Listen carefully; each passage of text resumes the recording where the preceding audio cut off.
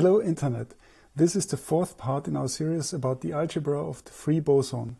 And this part is about left and right moving modes. You can find links to the previous parts in the description below. Let's first talk about why we might want to spend a lot of time familiarizing ourselves with the modes of the field. Well, the modes make it easier to understand the classical behavior of the field, but that's not really the point. What is much more interesting to us is that we will see that in the quantum theory of the field, the modes become exactly the objects that annihilate and create particles of known momentum and energy. And these will be easy to make mathematically precise. In contrast to that, the field turns out to be kind of the object that annihilates or creates particles at a particular spacetime point. But this relation has a lot more scare quotes around it because it's mathematically much more difficult to make precise.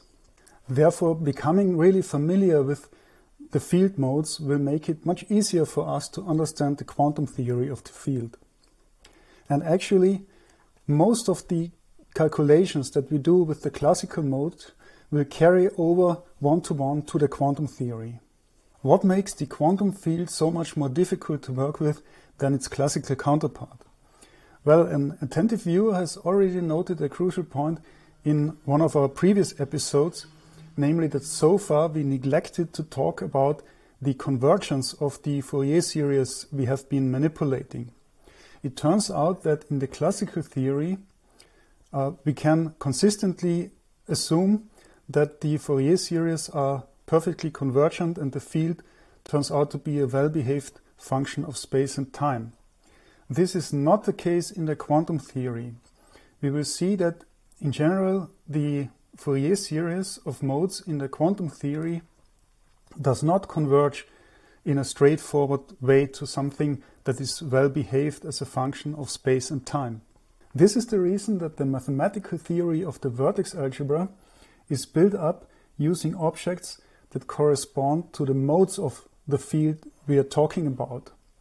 And the field operators themselves only enter in the form of formal power series, which are not required to converge analytically to well-defined functions. But before we get there, let's first proceed by looking at the modes that we discussed in previous episodes. In these previous parts, we first moved from the definition of our field in spacetime to the real-valued Fourier modes, which gave us a great simplification in the description of the classical dynamics, which for the field are given by a linear partial differential equation, and for the Fourier modes are given by an infinite list of decoupled ordinary differential equations. So the modes of the field all behave independently from each other.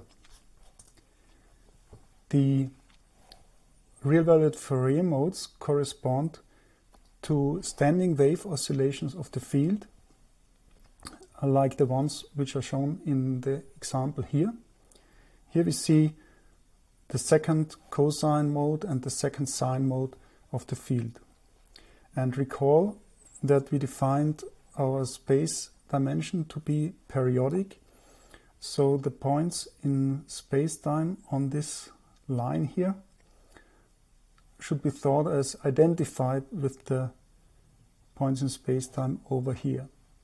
In the next step, we move to the phase space picture of the Hamiltonian formalism, which gave us the conjugate momentum variables. We found that the classical behavior of the modes corresponds to a very simple circular motion in phase space. And by regarding the phase space of each mode as a copy of the complex plane, we could define complex valued mode variables lowercase a. As long as certain reality conditions hold for these complex variables, these variables describe the same oscillations as the real Fourier modes. And in this case, the squared norm of the complex variable corresponds to the energy stored in this mode. and it turns out to be constant. That's why we have this circular motion with constant radius. The argument of the complex variable corresponds to the phase of the oscillation. And we can use this to very simply manipulate the relative phases of oscillation.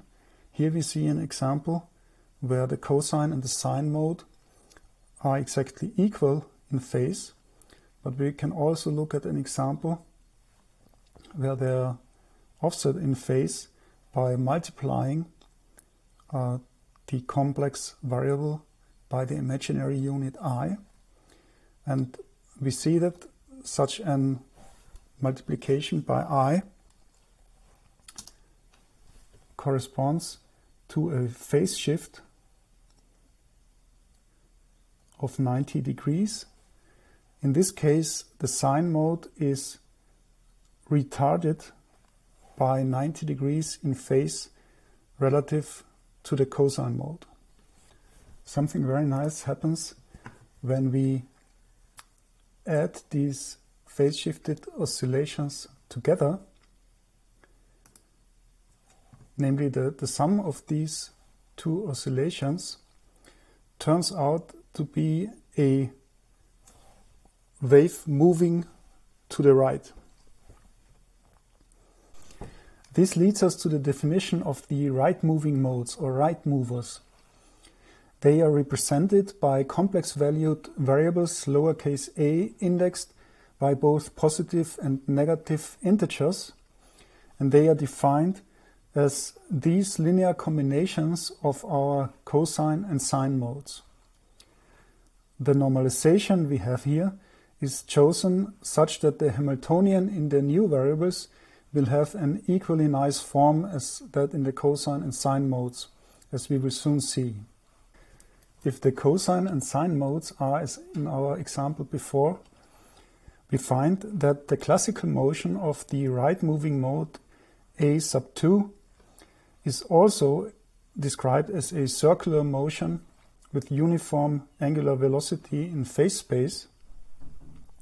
And given that the appropriate reality condition holds, this motion corresponds to the moving wave we see in this graph. Note that if we take the cosine and sine modes to have absolute value 1,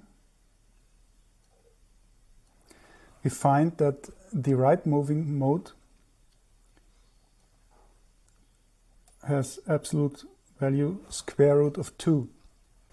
This reflects the fact that the energy stored in this right moving wave is the combined energy of this cosine and this sine mode.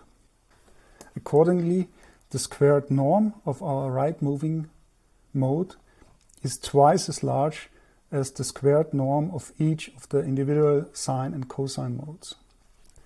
We got our right moving wave by combining a cosine and a sine mode, with the sine mode being retarded in phase by 90 degrees relative to the cosine mode. So let's now look at the opposite situation.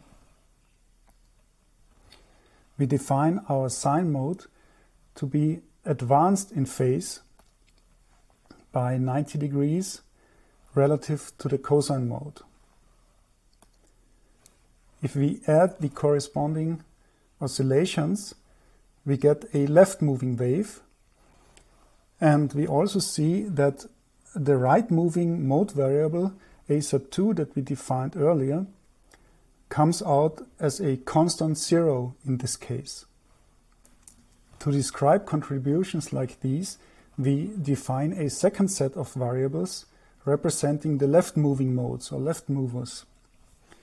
We call them a bar. They are also indexed by positive and negative integers and are defined as these linear combinations, which only differ in the relative signs used compared to the right moving modes.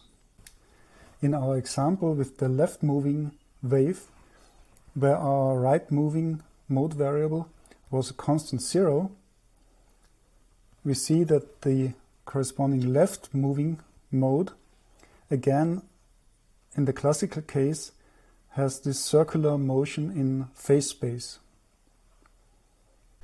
Last time we also discussed the reality conditions that must hold for our complex valued cosine and sine modes in order to make the variables describing our field real valued. For the right moving and left moving modes, we find that if these conditions hold simultaneously, we get that the right movers and left movers satisfy very similar forms of reality conditions, namely that A minus K equals the complex conjugate of a K for all K in the natural numbers, which is, by the way, also understood here on this side. And for the left movers, we find that A bar of minus K equals the complex conjugate of A bar K, again for all natural numbers K. And you can easily check this by seeing that we get from here to here by simply complex conjugating every piece of the definition. So we complex conjugate A cos K to A cos minus K, because we assumed that this reality condition holds. We complex conjugate the minus I to plus I, and we complex conjugate A sine K to A sine negative K. As you can easily check by inverting these definitions, the converse is also true, that if the right movers and left movers satisfy these reality conditions for all natural numbers K, then also the reality conditions for our cosine and sine mode holds for all K, and therefore the variables describing our field will be real valued. Let's now express our Hamiltonian function in terms of the left and right movers. I have copied here the classical Hamiltonian that we derived last time, and now we just need to plug in the inverted definitions. If we take the definitions of right moving modes and left moving modes, we can easily invert these by adding and subtracting the corresponding equations, and what we get are these inverted definitions here. So let's simply plug these into the Hamiltonian. Again, nothing will change for the zero mode. And for A cos minus K times A cos K, we get overall a factor of 1/2 from multiplying these two. And then we have the following terms. So we have A minus K times AK T. Then we have a mixed term, A minus K times A bar K, plus another mixed term, A bar minus K times A K, and finally plus A bar minus K, A bar K.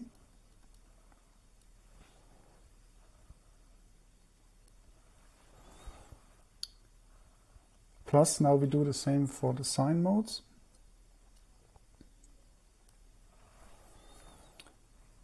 I times minus I is 1. We again get a factor of 1/2.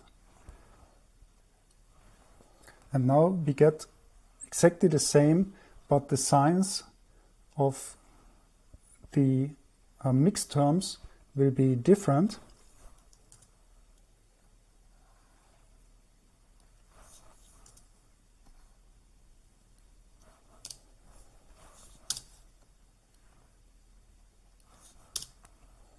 So So get a minus here and a minus here, which is convenient because it means that the mixed terms will cancel.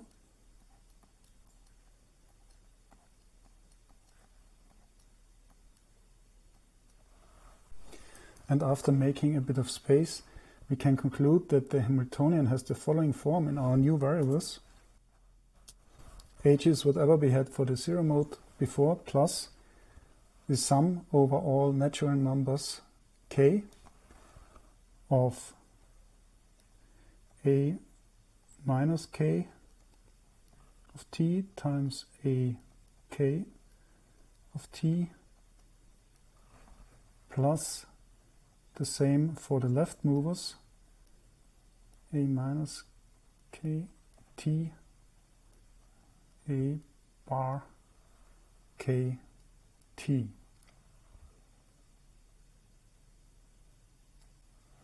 We see that similar as we had for the complex sine and cosine modes, the energy of each of these modes, given that the reality conditions hold, is the squared norm of the complex valued variable a sub k or a bar sub k respectively.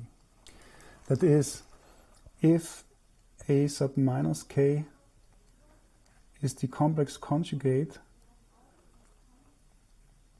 of ak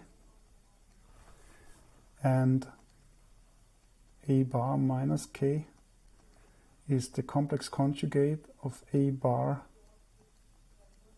k for all natural numbers k,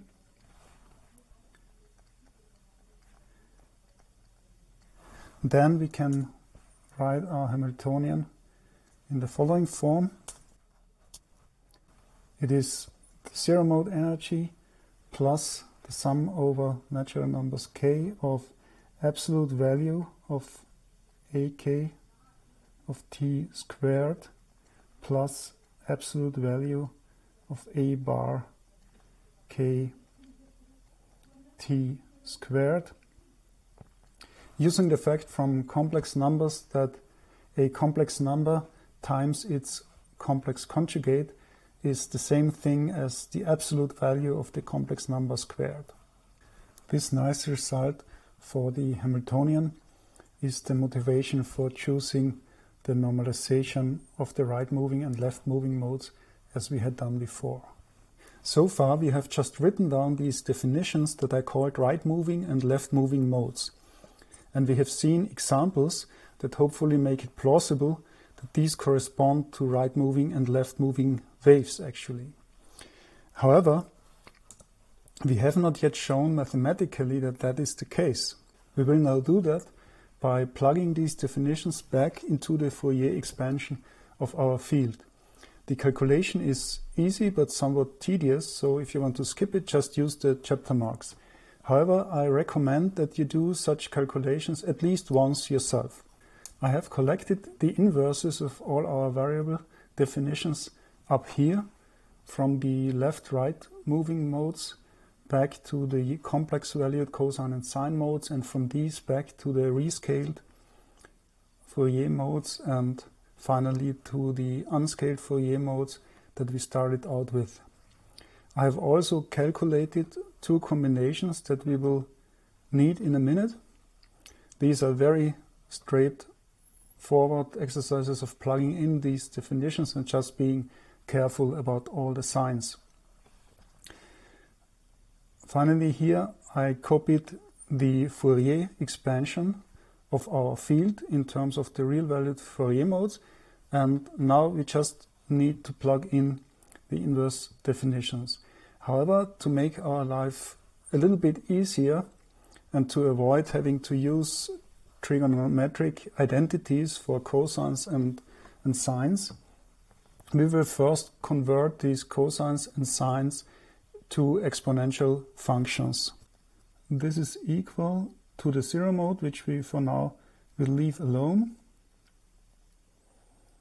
plus a sum over the natural numbers, a cosine kt. And now we will express the cosine as e to the I times the argument kx 2 pi over L plus e to the negative argument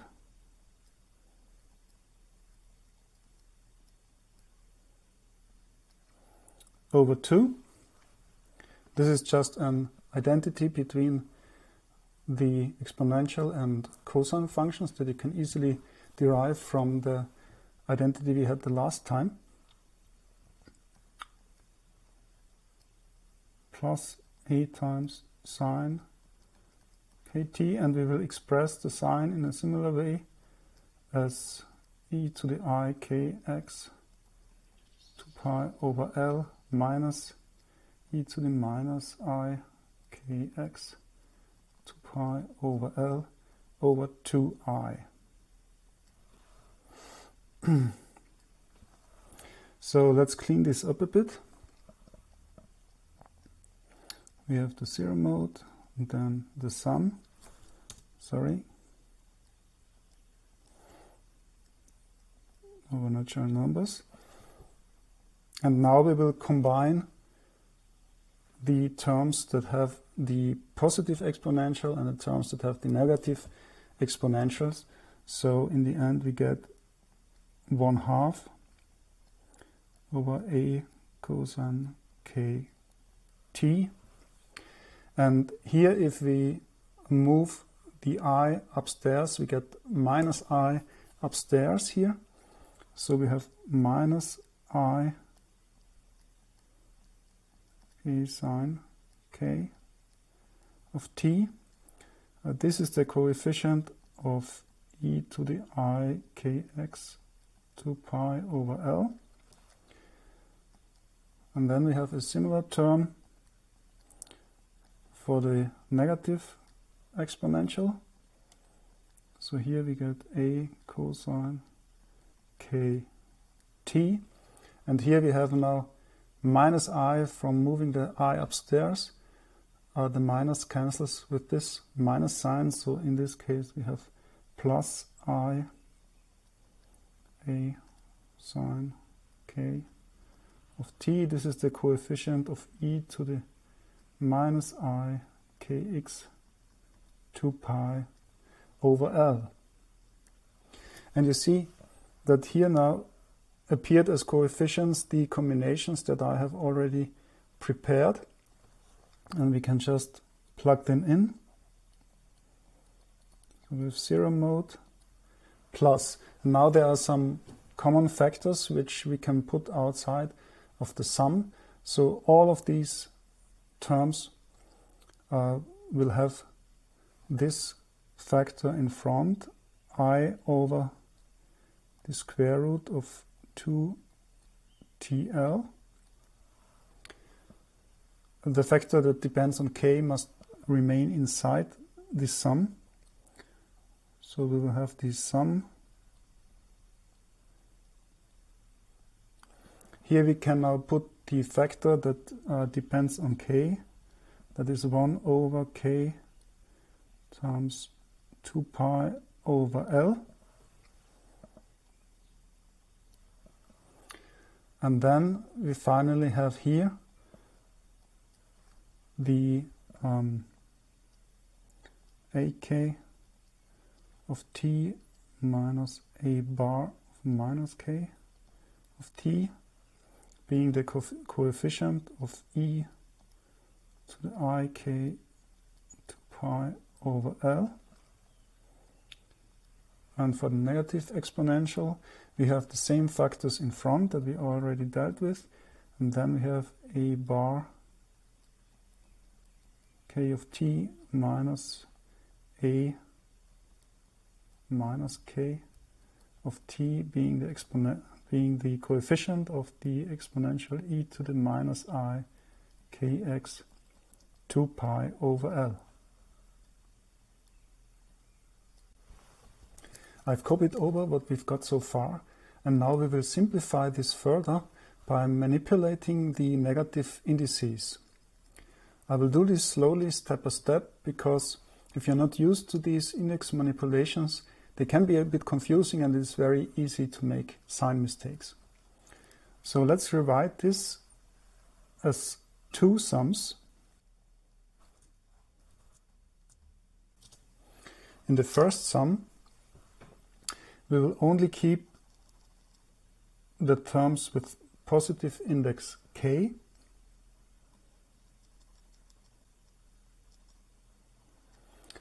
And in the second sum, we will only keep the terms with negative index k.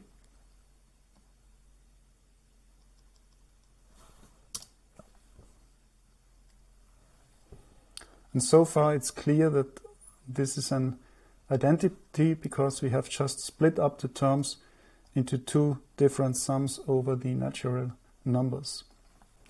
And now what we will do is we will invert the sign of k in the second sum. So we will not sum over the positive integers, but we will sum over the negative integers, which we could write as minus k being in the natural numbers. And now let's invert k in all of this to get back to our original expression that we had with the positive index. So we will have minus k here. This will turn into plus k. We will have a minus from the k here. This will turn into plus k. And we will have a minus from the k here that turns this into plus this exponential, not this exponent. Okay, so we have exactly the same sum now, just is expressed by letting our index run over the negative integers. We will simplify it a bit further by removing this sign here by combining it with these minus signs. So let's change the sign here, and to keep all things equal, we change these signs of the coefficients here. And now we will recombine these sums, which will fit together quite nicely. So we have our common factor, that's the same for both sums. And we will combine these two sums now in a sum over all non-zero integers. So we write k is in C without 0. The factor is the same in both sums, so we can just take it over here. And now let's see what we have for a sub k. A sub k is here multiplied by e to the plus I kx 2 pi over L, and here also. So this term is actually the same in both of these sums, so we just write it down. And for a bar k, we have a similar term that is also the same in both sums, but with the negative exponential.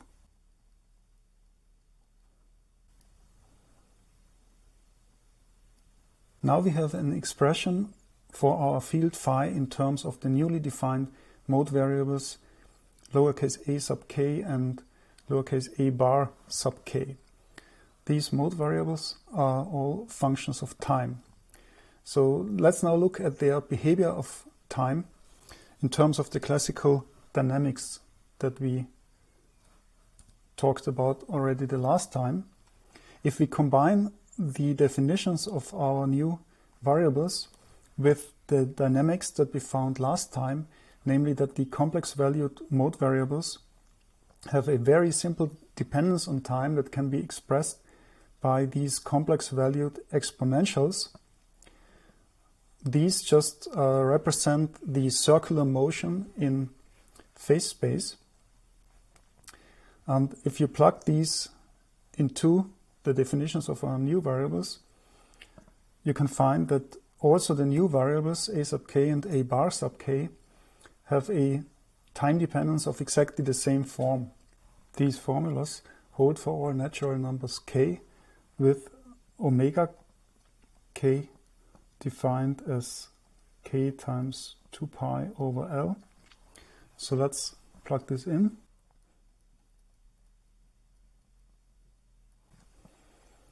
And we can see that the formulas for negative index k are exactly identical to the ones for positive k after simply replacing k by negative k.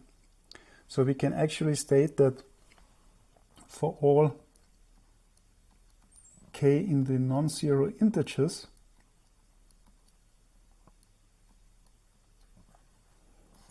we have that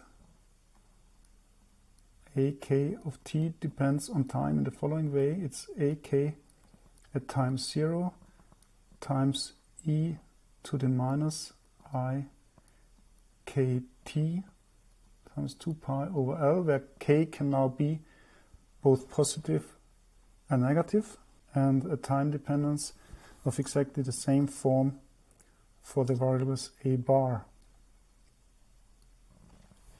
Let's insert the time dependence of the modes in our expression for the field.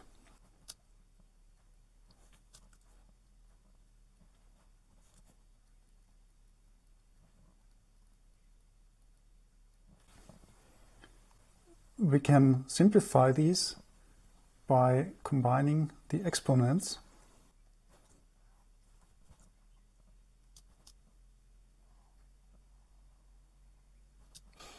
And what we get is, here we have an exponent of minus I k times t minus x times 2 pi over L. And here we have an exponent of e to the minus I k t plus x times 2 pi over L. So we get the important result that we have one part that depends only on the combination t minus x, which is the right moving part, as we will convince us soon, and one part that only depends on the combination t plus x. This is the left moving part.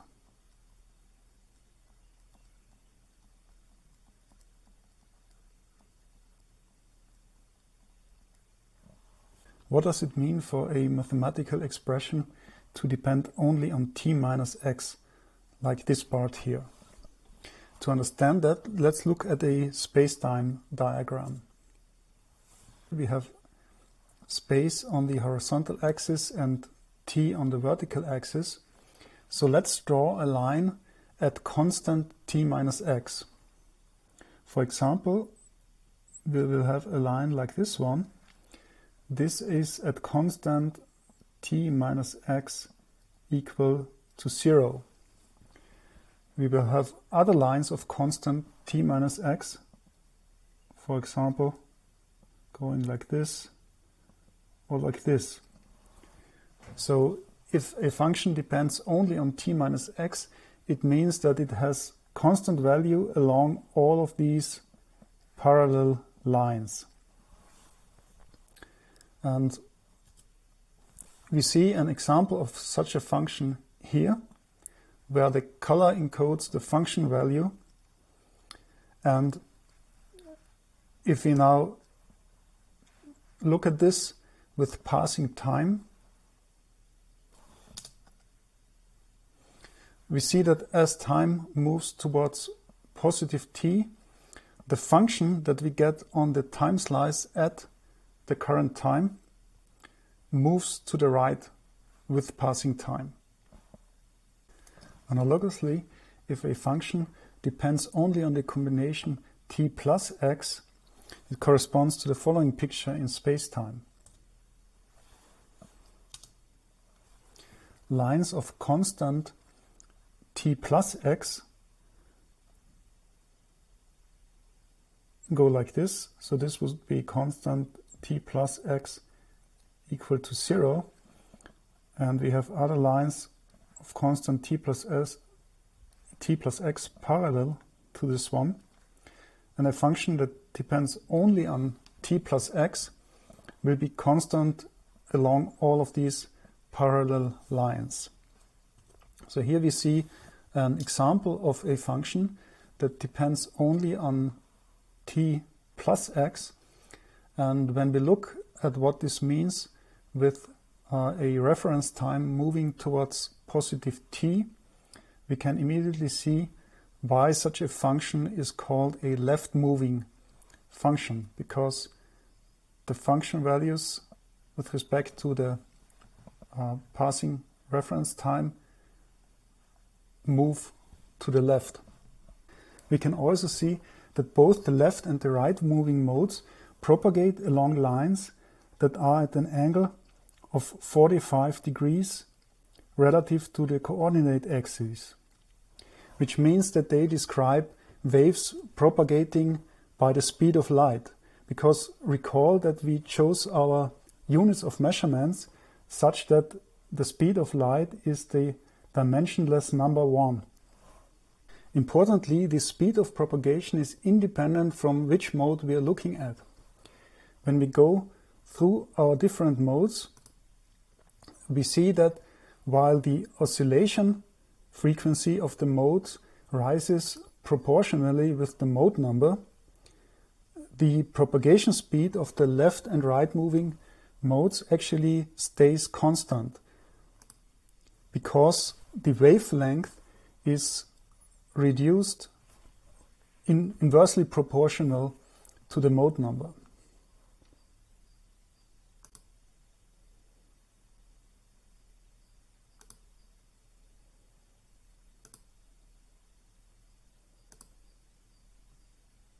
There are two important physical quantities describing the velocity of wave propagation.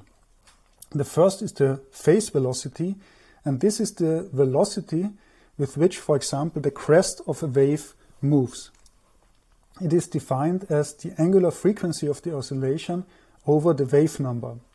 And in our case, the angular frequency omega is k times 2 pi over L.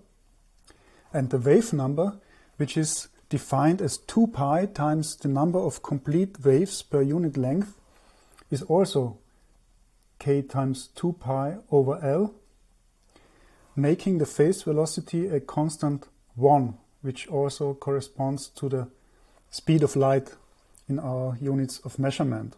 The other important measure is the group velocity.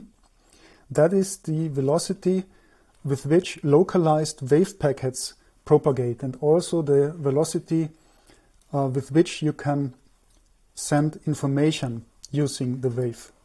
It is defined as the derivative of the angular frequency by the wave number.